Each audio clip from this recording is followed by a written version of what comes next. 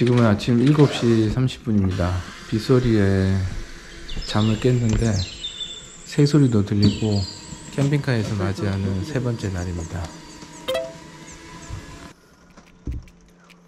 어저께 뭐 했어? 엄마 잘 잤어? 지금 셋째 날 아침이 밝았는데 바깥에는 지금 비가 엄청 오고 있어. 아침을 이제 먹어야 되니까 산책도 좀 하시고 일어나서 이걸 올려야지 뭘 좀 준비를 할 거 아니야. 이걸 누르면 침대를 골라내고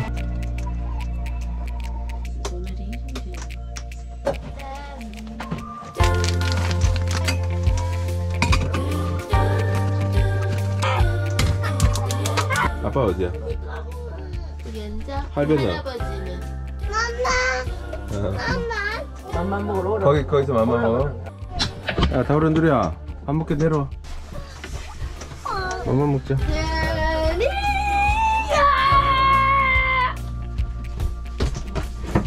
정말 행복해.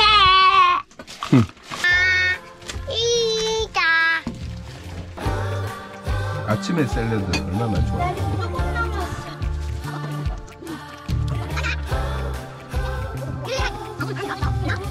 캠핑장의 아침인데 주민들이 이제 다 나와서 이제 이야기를 하고 있네. 오 자전거 이거 봐. 자전거 이렇게 싣고 가고. Bonjour. Ça a été la nuit? Ici c'est très agréable hein, avec les oiseaux pour se réveiller. 그럼 올라가 보자.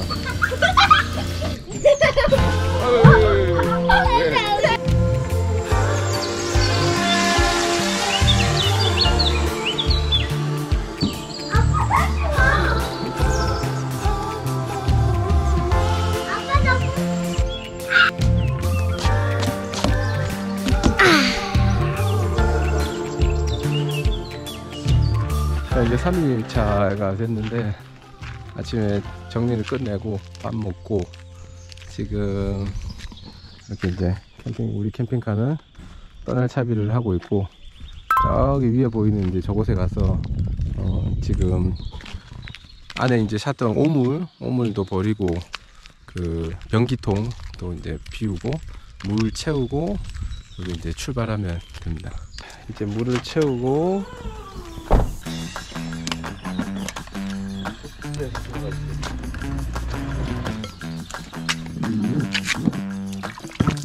이제 물은 들어가고 있고 이제 하수 여기 있는 데인데 여기 밑에 밸브를 하수가 나오고. 자 마지막으로 똥통. 지금 요거는 이제 변기통 똥통을 빼갖고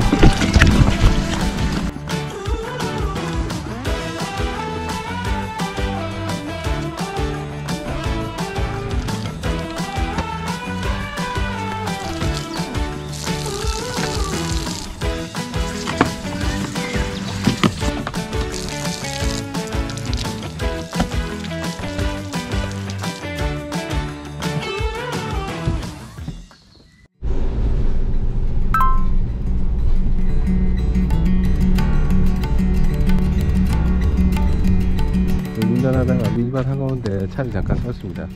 점심을 먹고 이제 출발하려고 이렇게 좀 한적한 밀밭 한가운데로 왔습니다. 네, 우리 차는 저기서 서 있고 완전 지금 벌판 한가운데인데 농촌 시골 한가운데 지금 차를 세우고 안에서는 밥을 하고 계신데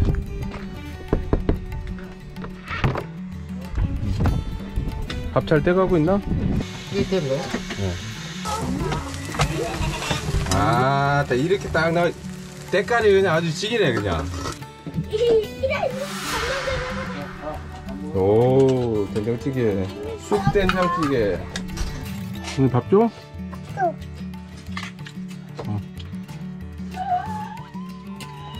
어. 수저를 더 먹어야지. 아빠 안나, 마마 안나. 다 밀밭이야 옆에가. 밀가루 만들어내는. 밀가루. 자, 이거 보고. 하나, 둘.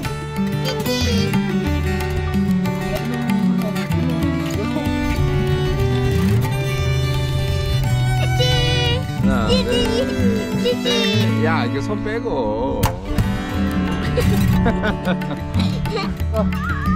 이리 와.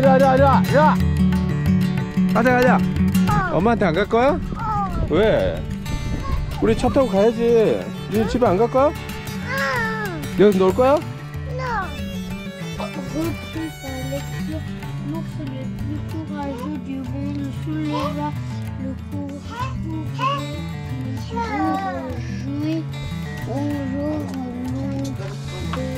자, 출발. 고고. 윤희 고고고. 고고고.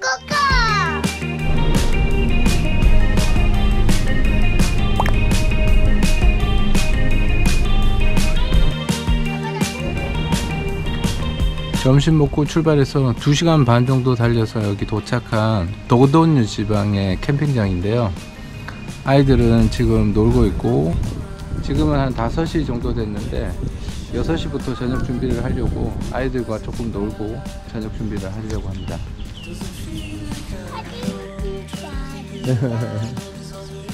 밀어.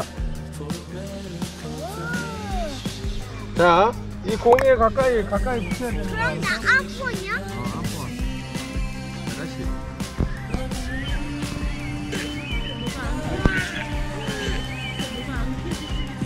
아, 이런. 그치? 우와. 내가 해볼게.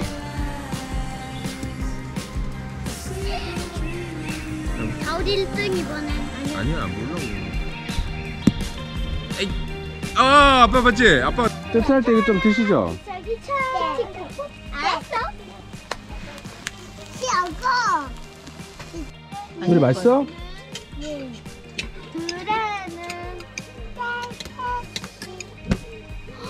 엄마. 우와.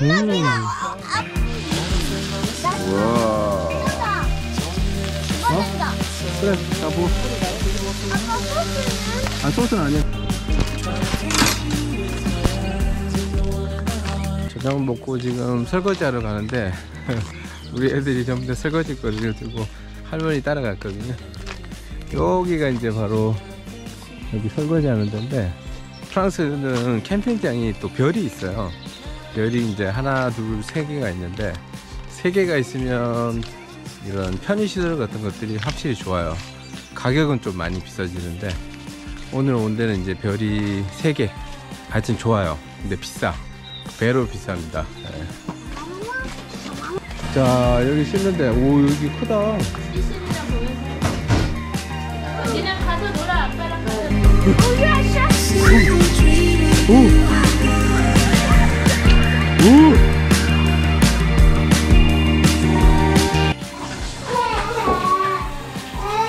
야.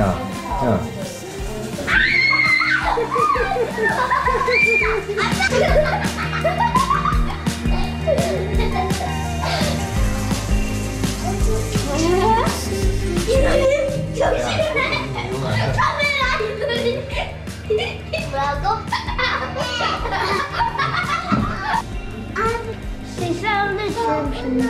안녕하세요. 저희는 파리삼촌의 아들입니다. 저는 6살이에요.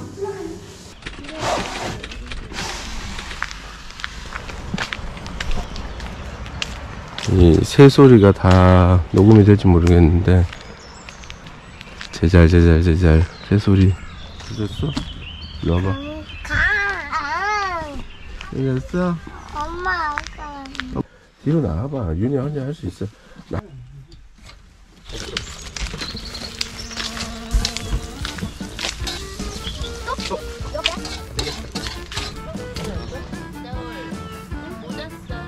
맛있지? 안에 섞으러 올려.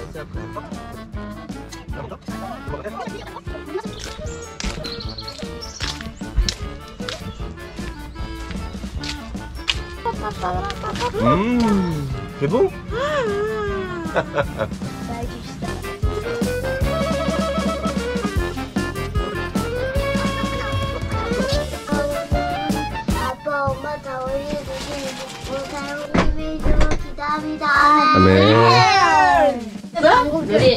밤에 잘 때? 하나.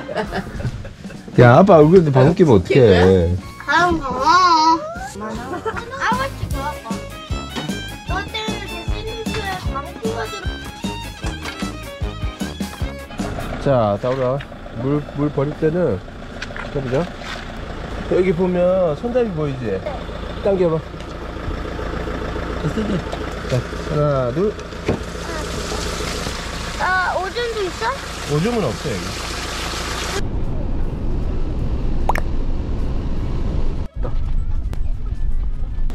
지금 옆이랑 너무 좁아갖고 캠핑카가 걸릴까봐 지금 앞에서 보고 계시는 거예요.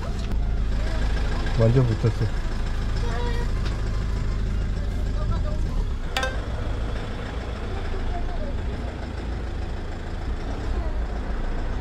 아, 걸어 올라가야 돼. 셀벽지. 올라가자. 우와, 이 성 봐봐. 우와, 멋지다. 이거를 뭐라고 부르는 줄 알아? 펑세로? 아니야, 동종. 이건 동종이라 그러는 거야, 알았지? 들어봤지? 됐다. 이게 오래된 에스칼리아라서 그래. 다우라, 누리야, 이제 여기가 펌이에 뻑던 거야. 그러니까 여기서부터 이제 사람들이 못 들어오게 막는 거야. 여기 뭐라고 했어? 복두부바. 대포 만들어지기 전에, 이게 이제 총이나 대포 만들어지기 전에 만든 거야. 더 옛날에. 그러니까 이게 성이 만들어진 게 아마 한 밀렁 아니면 밀두성 이때쯤 만들어진 것 같아. 왜냐면 이 근처에서 포도주가 많이 나거든. 그래서 포도주가 비쌌단 말이야, 옛날에. 그래서 포도주 지키려고 이런 거 만드는 거야. 꼭도 엄청나지? 근데 절대로 못 닫아. 아니야. 닫을 수 있는. 닫을 수 있잖아. 여기다 이게 이렇게 내려가는. 여기다 이제 끌레 이렇게 놓고 이렇게 잠근 건데, 열쇠 잠근 건데. 근데 그 열쇠는 어디 있어? 그러게. 열쇠는 이게 성을 지키는 사람들한테 있겠지? Bonjour. Il pose la question, qu'est-ce qui est votre profession? Musicien. Ah, musicien. Je croyais que vous êtes pas... Ah. Je pense que l'origine de son père sont aussi au XIIe siècle.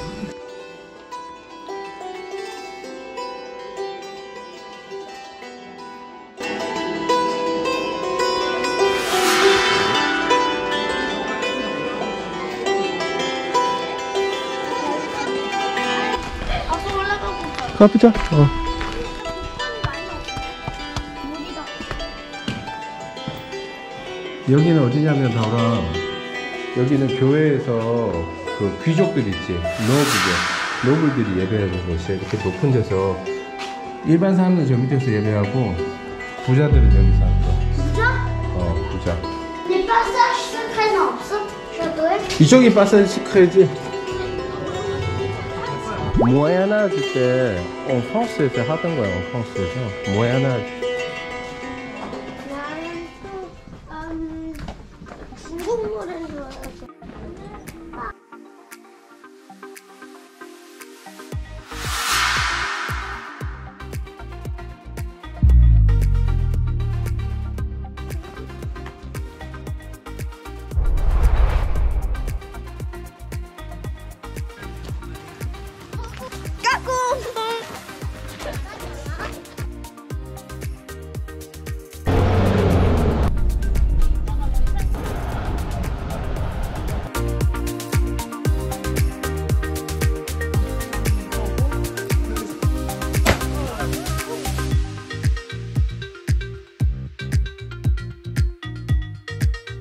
길 엄청 좁다, 그지? 잘 따라오고 있어?